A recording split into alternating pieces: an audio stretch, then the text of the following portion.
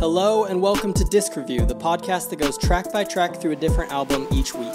And we're your hosts, Max and Matt. Join us as we explore some of our favorite records.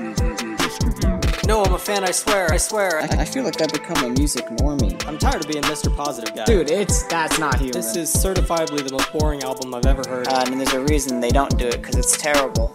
We hope you enjoy the show. Let's get into it. All right, everyone. Hello, welcome to Disc Review. We are so glad to be back. We had some technical issues. We hope we fixed them. So here's crossing our fingers. We won't know till after we record, I guess. But Matt, why don't you introduce the album that we're going to be talking about today? Well, we're following up on our Songs About Jane, Maroon 5, with their second album, It Won't Be Soon Before Long. Kind of a confusing name to say.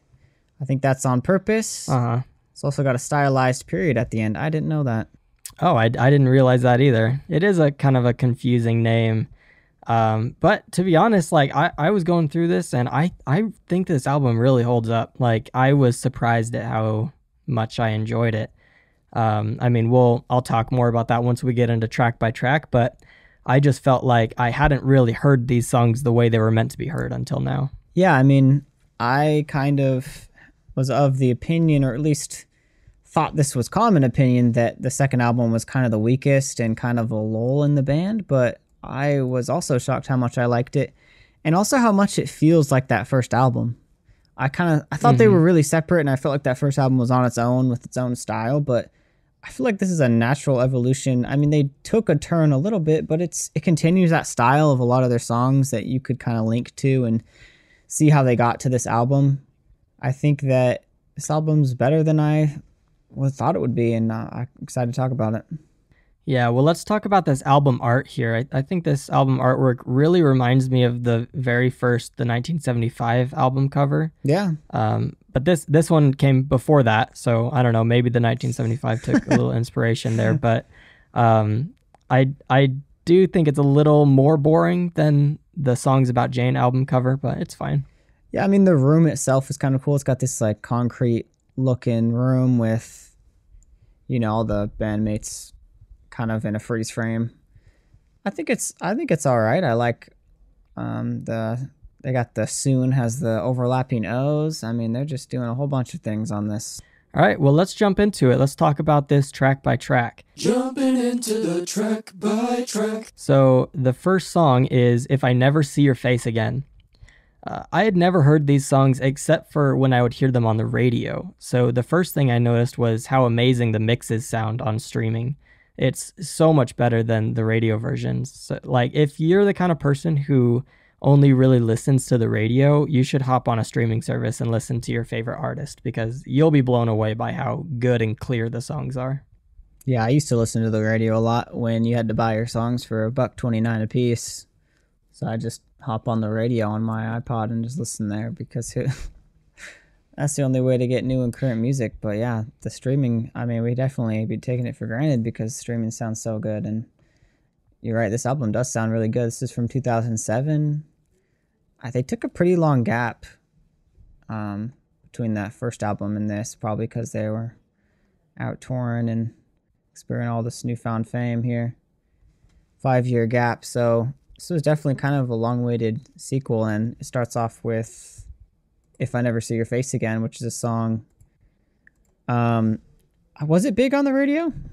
I don't really remember this one on the radio as much. I've heard it, and I've never sought out this song, so I assumed that either my mom played it in the car while I was little, or it was on the radio. Probably pretty decent popularity, not their biggest song, but yeah, this one's pretty catchy and a great way to start out the album, in my opinion. I think that it really just establishes that tone and that style, I think, going forward. This album does remind me a lot of that first album, but I think it's a little more, melancholy sounding. Do you get that? Yeah, at times, for sure. You bringing up having to buy a song for $1.29, bro, it makes me think, like, you and I are not that old. We are in our almost mid-20s, but it feels like kids just a few years younger than us don't know what it's like to have to go to Walmart and buy a whole album for like $12. You know what I mean? Yeah, it's changed a lot. I was definitely in on that like iTunes buying music off there. And I don't know, it's kind of amazing, the opportunities you have to listen to music now compared to that, because that was brutal. It was rough. Well, the second track is Makes Me Wonder. The instruments are so well mixed on this album. Every instrument sounds so good. The bass on this one is particularly great. It's got a good buzz to it, and it's loud, but it doesn't overpower any of the other instruments, which I think can be pretty hard to do on the production side. When I think of Maroon 5, I usually think of their first album. It's iconic. Every song is so popular, but this album, to me, just sounds miles ahead as far as production. And I think the songwriting is just as good.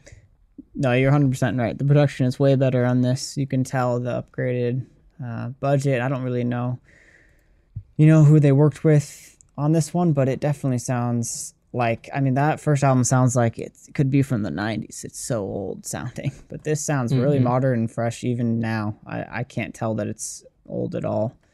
But this song in particular, Makes Me Wonder, was, I believe, a pretty decently big single. It's a song I definitely remember. And probably my favorite of the singles. I really like the energy. It reminds me a lot of This Love. Kind of. Yeah. Got the same guitar style and lyrical content. But whatever I think of this song, I think of loving this song when I was like a little kid, like 8 or something. I don't even know. And I thought that the lyric was, I never gave a thought about you. And I was horrified when I figured out what the actual lyric was. Because I was a kid. And to me, that was always funny. Oh, man. Well, on the radio, they might have. I think it was on the radio that it for thought. And then I guess I got a different version. I don't know. I'll look it up if that's what it was on the clean version. The album I want to do next week has some really funny radio edits that we'll have to talk about. I just think radio edits are so funny. The next song is Little of Your Time.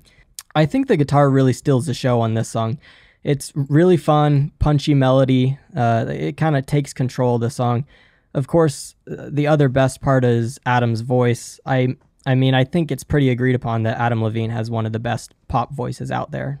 He's got such a unique sound to him, and Maroon 5 would not be what it is without him. Yeah, I agree. I think this is kind of an underrated song on the album. Pretty low stream count, but I think it's super catchy and fun. Sounds a little grungy to me.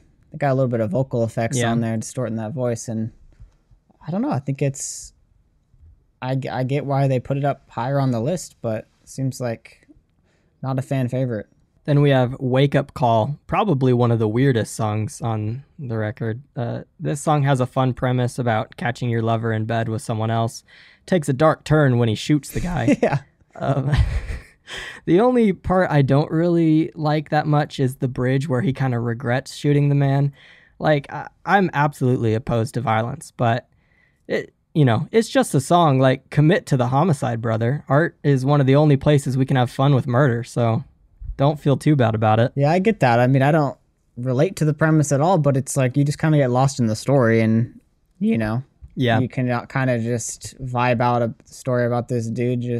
That's funny that he does that in the bridge, because a very, line that recurs a lot in the song is, I don't feel so bad. So I don't know.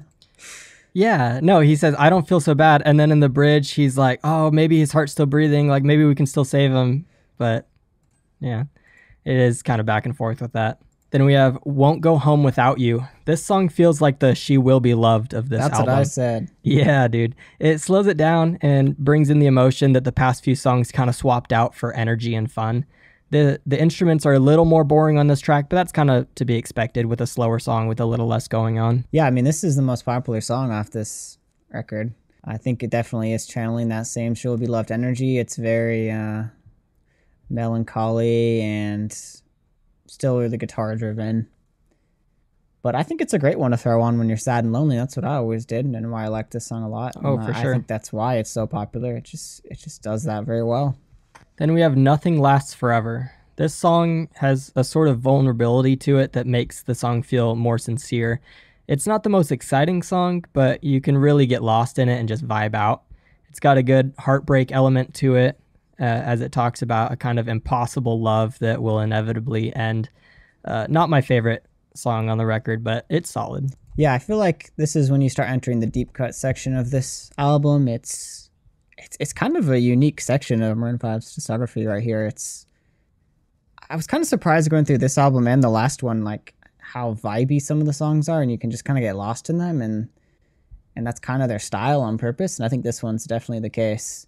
And it makes me think of how different Maroon 5 is now. They don't do this kind of stuff anymore.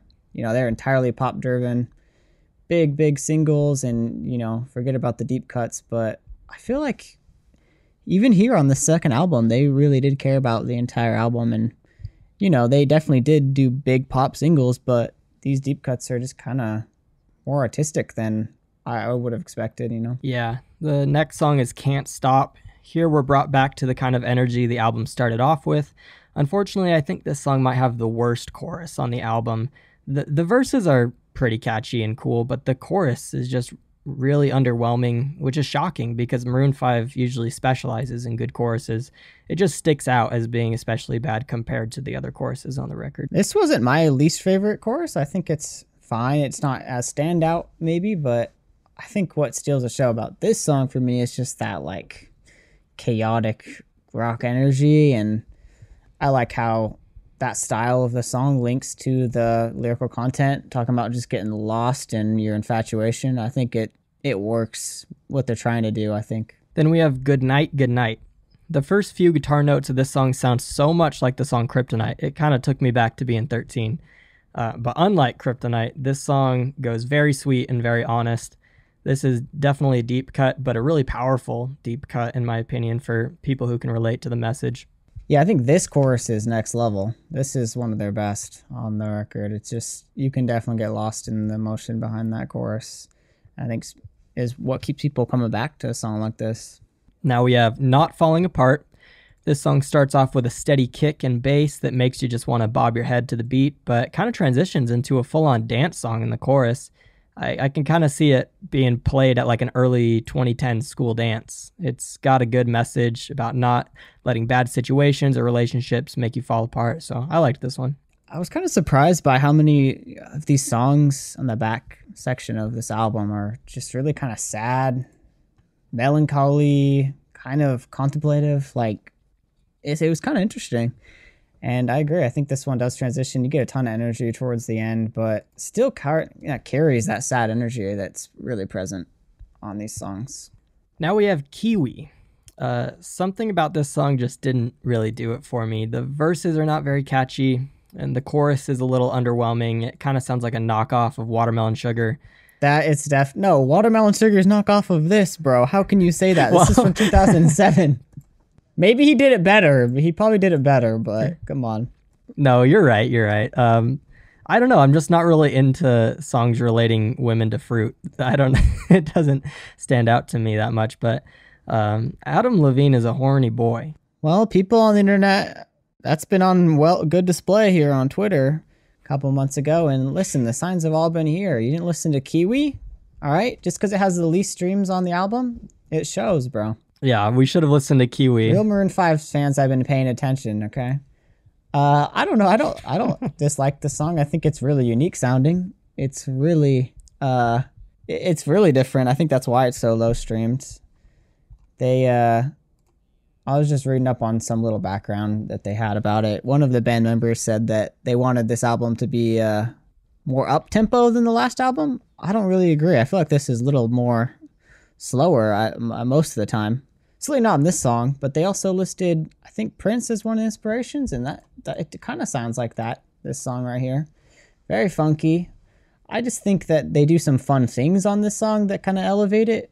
I agree the verses are probably the weakest part, but around the halfway mark, there's so much energy, and there's these horns. He does this cool vocal effect and goes straight into a guitar solo. I feel like if that's what you're looking for, that's a lot of fun on this song.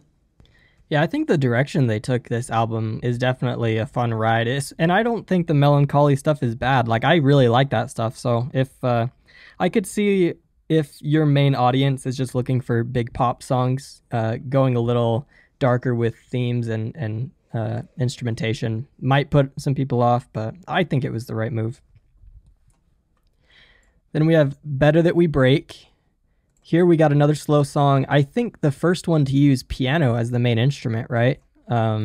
It gets even more fun when the drums kick in after the first verse. The song is a really good message about being honest, about how you feel. He talks about how he's hurting and the relationship just isn't working for him, and it's best that they just both end it, which I think is a mature outlook on relationships. Yeah, I think this is another sad song you can just get lost in. That's what it is for me. I think it paints a really good story. And like you said, I'm a big fan of a lot of the messages on this album, and I think it's one of Adam's most personal records, and I think it's a lot of fun if you're a Maroon 5 fan. Songs like this, these deep cuts are really good. And to close it out, we have Back at Your Door. I really like the combination of piano and guitar in this song. They just work really well together to create a good atmosphere. And I'm really glad that they had a good chorus to end the album with. The chorus is really good on this one. It closes things out really nicely and gets you excited for the next Maroon 5 album. Yeah, I actually picked this as my favorite song.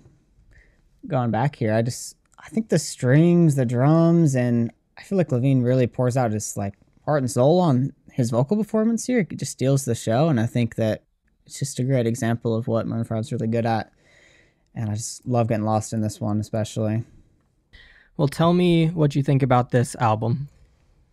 I'm pleasantly surprised. I really like this album. I used to think it was probably one of the weakest, but I don't know if that's true anymore. This is a really good follow-up to that really strong style they started with on their first album, and I think it's a really great follow-up.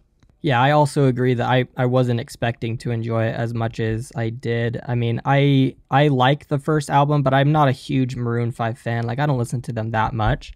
So a lot of this was kind of new for me, and I enjoyed the ride. I thought it was pretty fun, great sound production. So yeah, I look forward to the next time we review a Maroon 5 song. Well, guys, we wanted to end this episode of Disc Review by talking about a song that we made years ago, and it's apropos because it's a Christmas song, and I thought it would be fun for us both to just go and listen to it right now and give like our blind feedback on what we think. Like, does it still hold up? Is it a good song? I know it's not a great song because we made it in like a day, but it'll be fun to listen back through it. And if you guys, if we decide that we don't hate it that much and we get some comments asking for it, maybe we'll release it later. Just talking. Matt, we can pull it up and both listen to it right now? Yeah, I'm ready to go. I'm ready as well. All right. Instrumental is actually kind of fire. It's very jazzy. Yeah. And like kind of goofy. Well, it's a comedy song. For everyone listening, the premise is it's two guys trying to get home for Christmas, but they just, booked their flights too late. They can't figure out how to get there, and they're scrambling trying to get home. I think the chorus is actually pretty good. Yeah, I mean, it's repetitive, but I think it's got a solid hook. Okay, the second verse is my favorite part of my section. I do love the second verse. I think the ending is the best part, but I forget. Yeah, your part is really good here, and then I like my part of the verse as well. Surprised by our flow. What I love most about this song is I'm just not this character at all. Like, I was playing this character who's sloppy and late and like just kind of goofy. I went kind of sexy with the second half of my verse. Yeah, seriously. I like how we add a little something different every time we do the chorus. Yeah, this one's got us both, really. I don't know if I vibe with the talking in the bridge anymore. Our production's actually not bad. Yeah, I mean, I think if we were to do it now, it would be a lot better. But like the vocals are a little quiet, but I think the effects on them are good. Like, they don't sound bad. I forgot about the mugging part. I like your talking section better than mine. I love, my favorite part is when we're like, yo, I am so bored. How long is this bus ride? And the drum fill part is so funny. Yeah. Okay, that is funny. Yeah, that was fun going through it. That was better than I remembered it, to be honest. All right. Well, thank you for listening to this week's episode of Disc Review. We're grateful to have as many of you as we do. We just hit 150 subscribers on YouTube, and Spotify's been doing better. So we thank you for that, and we hope to have you guys keep coming by and listening to our reviews. Thank you.